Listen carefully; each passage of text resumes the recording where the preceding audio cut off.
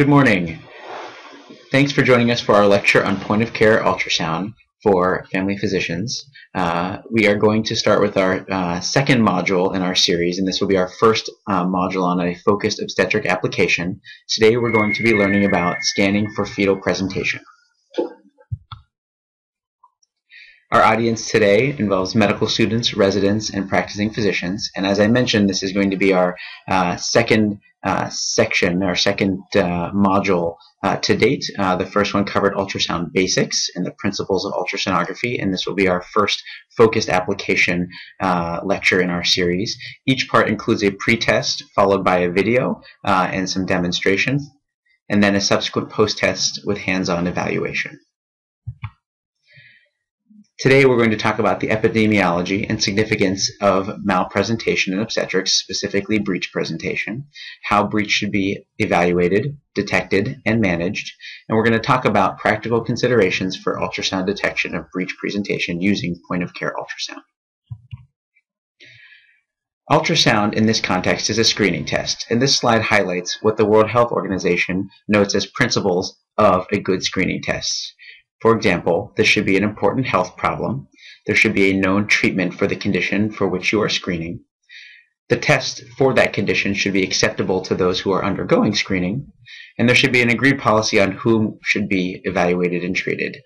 Lastly, the total cost of finding a case should be economically balanced in relation to medical expenditures as a whole, meaning that we should be searching for and treating diseases with screening tests that are cost effective. So does breech presentation or fetal malpresentation fit that bill? And we would argue yes, that breech presentation does, and a point-of-care ultrasound for breech presentation is a cost-effective screening test. We're going to talk a little bit about what the incidence of breech presentation is right now. We're going to talk now about the epidemiology of breech presentation. As you can see from this graph, that as gestational age increases in the third trimester, the incidence of breech presentation decreases. So that by 36 to 37 weeks, approximately 3 to 4% of babies at most are in breech presentation, which is outlined at the bottom of this graph. At 28 weeks, approximately a quarter of all babies are breech. Why is it important to know fetal presentation in general? Because ideally we would like to have all of our patients laboring and delivering cephalic presenting singleton gestations.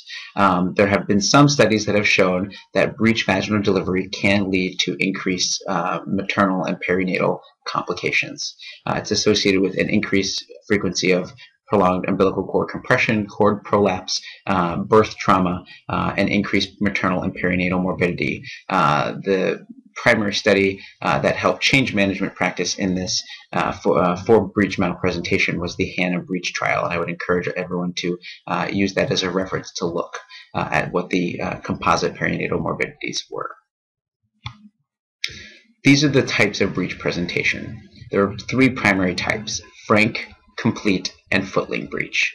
Frank breech is the most common, and as you can see from the picture on the left of the screen, frank breech presentation is a fetus that is breech presenting with the hips and knees, with the hips flexed and the knees extended.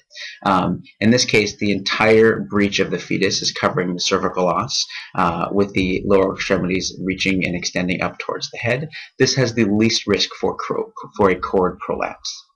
Complete breech, as you can see in the middle section of the screen, is one where the fetus is in breech presentation, but the hips and knees are flexed, almost sitting what we would call Indian style, like you would remember from kindergarten. Footling breech on the far right of the screen is where one or both hips and knees are extended so that a foot may present down and through the cervix or into the vagina. A fetus can present in single or double footling breech with both feet extending through. This is the most concerning breech presentation, and as it has the highest risk for a cord prolapse. How should breech presentation at term be managed? So once we've found a baby to be in breech presentation, we do recommend an external cephalic version, which will be abbreviated ECV throughout the remainder of the presentation. External cephalic version is where we can actually use ultrasound and our own hands to help rotate the baby from breech to cephalic presentation. So version has been shown to increase the proportion of fetuses in cephalic presentation at the onset of labor, and it does decrease the frequency of cesarean delivery. And as we all know, that cesarean section rates in the United States have climbed and continue to climb. So anything we can do to decrease the frequency of cesarean section is a step in the right direction for perinatal and maternal health.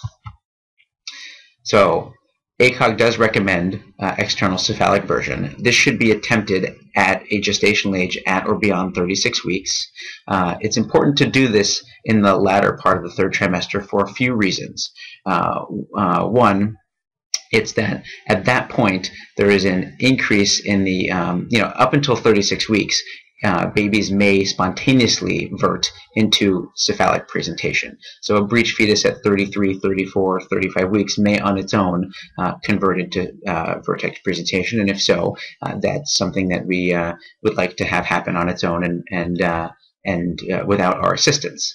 Additionally, if this procedure is performed before 36 weeks, there's a higher likelihood that even if you are successful verting the fetus to cephalic presentation, the fetus may spontaneously vert back to breech presentation, and that likelihood decreases the farther along in gestation that you get. Additionally, if a complication of version is encountered, and those complications may include rupture of membranes or labor, or a non-reassuring fetal heart tracing that necessitates delivery, then delivery is accomplished at term, which is considered beyond 37 weeks, which minimizes the risks of prematurity for the fetus. So given the high degree of safety and high degree of success for versions, it is recommended by ACOG that a version be offered and recommended to our patients. So when should fetal presentation be assessed? In the office, as we are seeing patients for weekly visits in the latter part of the third trimester, from 36 weeks onward, we should be assessing fetal presentation by Leopold maneuvers.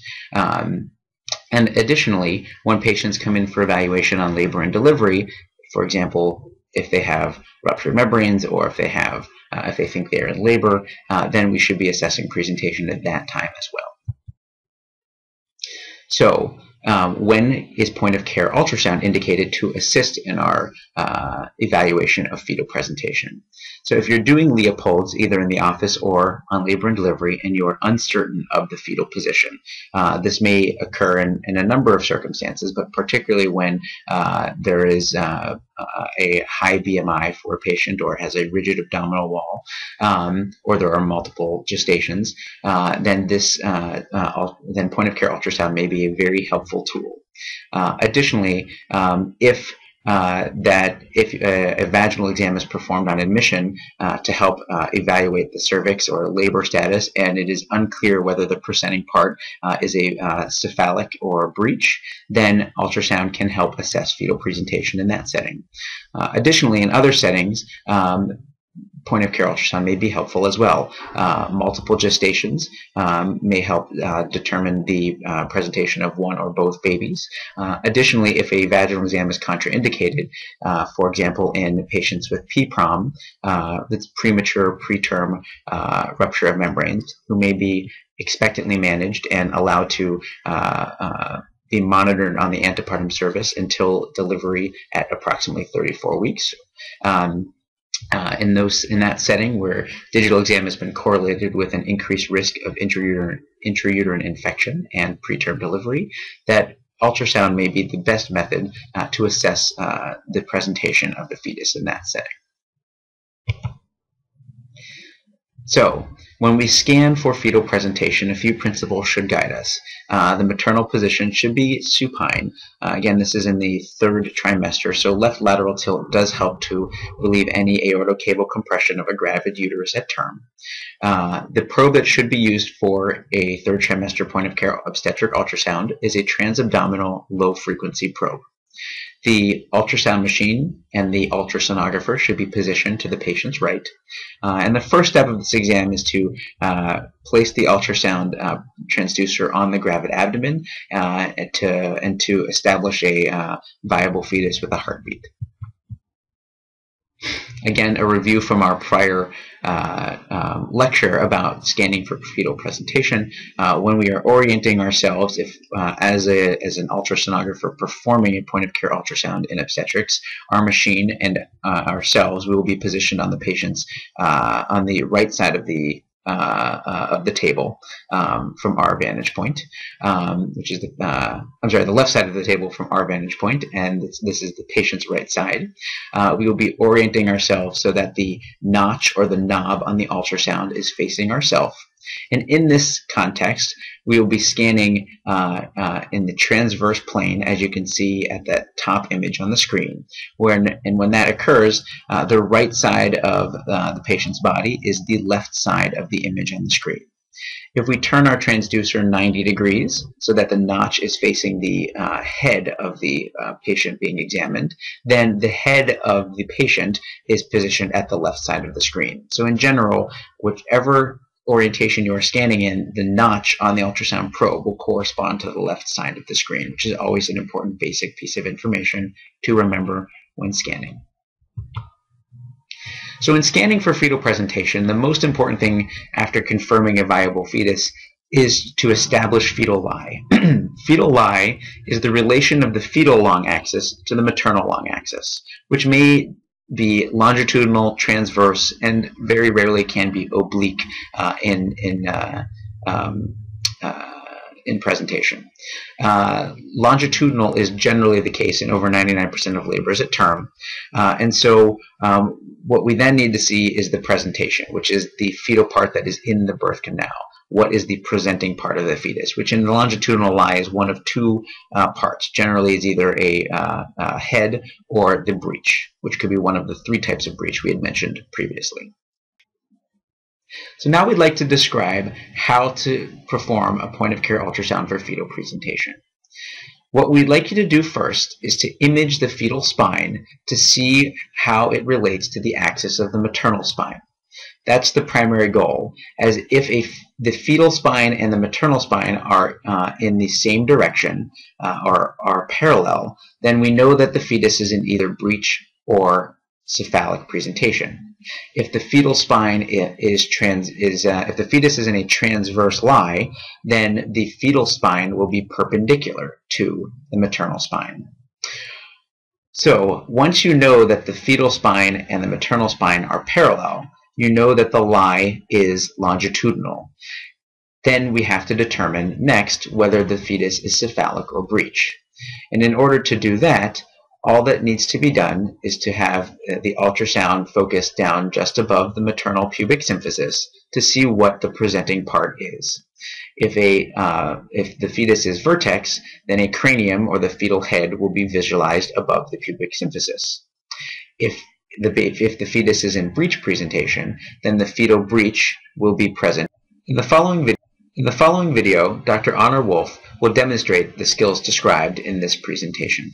Thank you for your attention today. I want to have you looking back at the camera. Okay, that's perfect.